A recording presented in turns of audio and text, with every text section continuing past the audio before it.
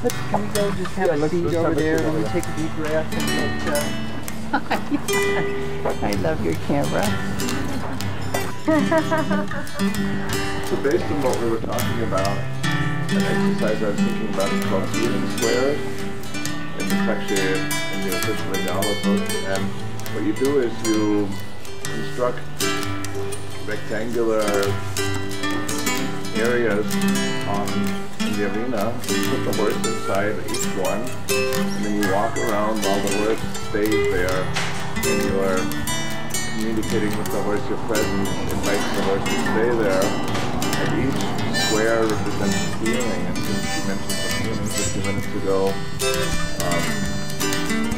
it's funny because I thought of that exercise before you talked about the feelings for those minutes too. We don't have to do that, we can do other things too. Would you like to continue, we can do that exercise and sort of a warm-up and get our self-centered emotion rate and expressed and release a little bit, and then continue with what we've been doing, which is connecting with the horses as far as some understanding and experiencing natural horse behavior. Right. Because I believe that's kind of where our focus has been the last few weeks.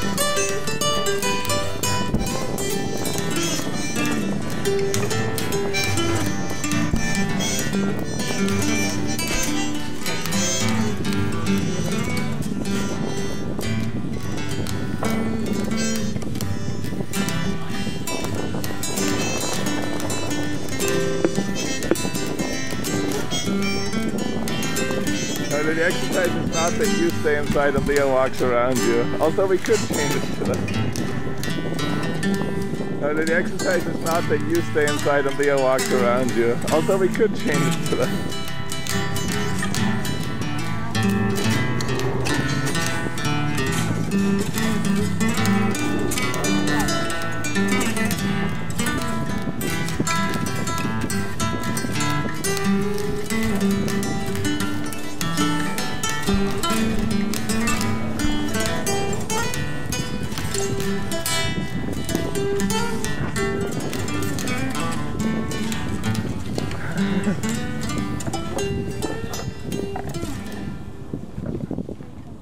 Okay, so you have to build all three together.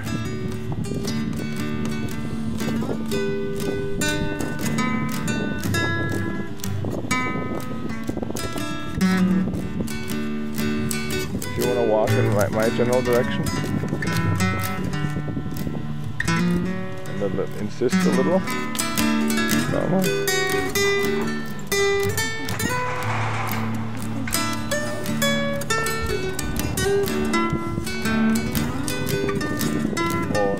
Cuddle first, okay? And he forgets how big he is, so he thinks he's still a colt. Maybe walk towards Leah, run, and keep moving, keep moving. There you go. Come on.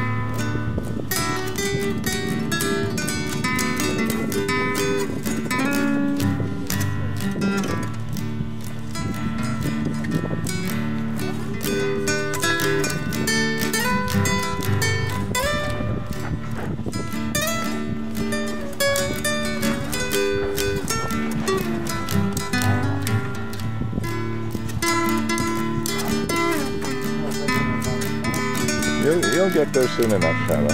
Soon enough. Good, that's a good trick, that's a good trick.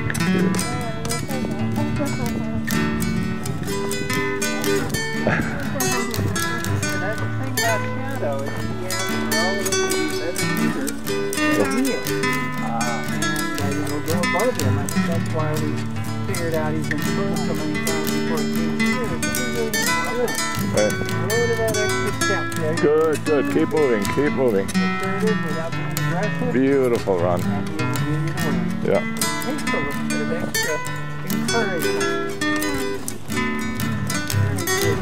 Yeah, he's an incredibly intelligent horse, and I've learned that less is more. Like, you know, when you do something and he doesn't respond, the natural inclination is to signal stronger, and with him it has the opposite effect. Beautiful, nice open hand. You guys look like you're dancing.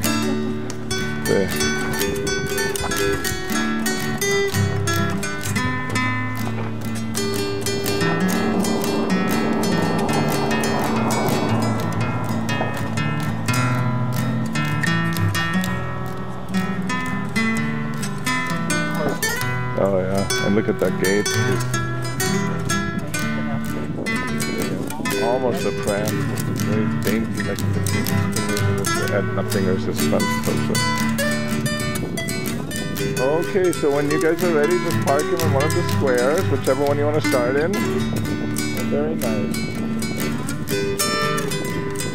So what Lynn's doing is she's moving the mini so we can go into one of the stalls that has a lot of shade, and we can brush him in the shade then, and then do some more natural horsemanship exercises. So let's give, you guys can walk around with him or hang out with him. He did a very good job. And the stupid fly just in his face. A horse can feel a fly on its skin anywhere on its body. I see them sometimes if you pull them lightly. The skin, they'll just twitch that part of their skin. Oh, look at the leaning tower of hay. That we've been talking about, and we do treat it with respect, and we know what's to be expected here. And like Florian says, if a horse comes in, it would be, like Brandy and Shasta in the last couple of years. I was very mindful for a long time until I got to know them, and they got to know me of whether I do stuff like this. And then, like Florian said, they always get signs if they're upset with you being back there. Head will get rigid, they may back up on you, that tail starts going, the ears get pinned. But otherwise, he's fine with it here. And we treat it with respect, he's respectful back, so we know this is safe. But while we're brushing, maybe we can talk about what the experience was like for you putting him in the feeling squares, and you can share what feelings it were, or how the different squares worked for you, what you noticed, if there were any differences in how he acted, or if it was easier or harder. Well, I gotta say, to tell you the absolute truth, that all three times, my mind is pretty much blank. Mm-hmm. I just allowed myself to, that's what I do when I'm with them, I just let my mind go blank. So, I wasn't thinking about anything at all. But it seemed successful, because, obviously, and I mean, it felt good, it always feels good. And if you could talk a little bit about that at the end. There's some thoughts I had based on today of this thing called feelings that occurs. Do you think when your mind is blank that your feelings are blank? That is just because I know. I mean, for me, a blank mind is a really blissful state because my mind's always going 100 miles a minute. I just take everything. I just take everything out of my mind and right in there with the heart. Yeah, in the moment, 100%. With the heart. If I'm doing anything with my mind or emotions, I'm being sensitive. See, like even now, I be present.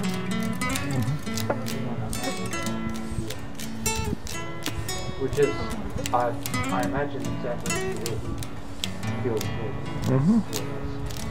Well, and exactly, and I'll just interject a little bit, that isn't just a hypothesis. It's in factual reality here because look where he's standing. And he could go over to the other horses because he is a herd member, and the horses is who he spends the most of the time with.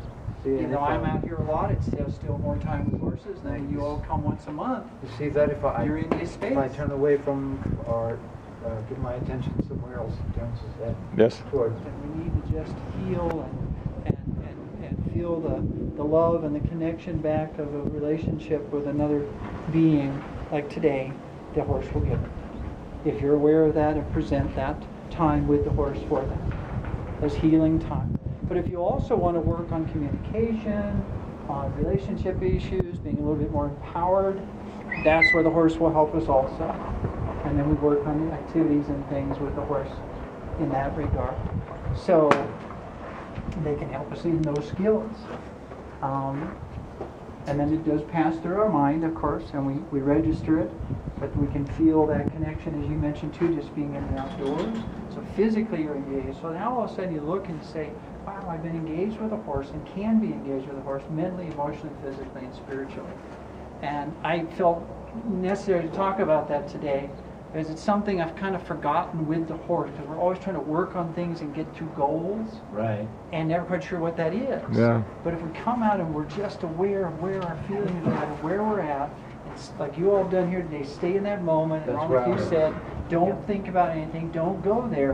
But then reflect a little bit before you leave. What did you feel? Where were you at? Did you feel relaxed? And then when you're later on, if you've left and the horse isn't there, you can come maybe back to your mind and say, I remember that space. Because I'm going to be doing that for myself, because I came out really stressed today. From the very first session, mainly what I've done is to be with the horse and try to get into the horse's frame of reference and move. So I had to share that too, because I'm learning every day what it is for me to be with these horses and what is it that we're all sharing. And so by talking about it, each of us takes away what we can from that day.